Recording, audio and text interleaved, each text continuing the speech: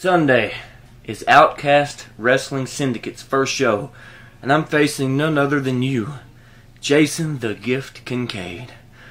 For all you people that may not know, me and him are not strangers to each other. It's been about 3 years since we last met. And Jason, I hope you get a chance to watch this. I hope you do, because this message is quite simple. I want you to bring your absolute best. Because if there's one thing I noticed these past few weeks, it doesn't seem to be you're paying attention to this match that much clearly. You're more worried about your upcoming matchup with Michael Elgin, or you're worried about these tournaments that you're partaking in.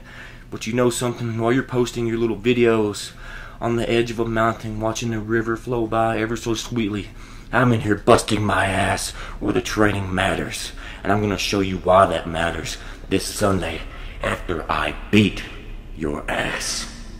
You see, when I use the term no limits, that's not just a catchphrase.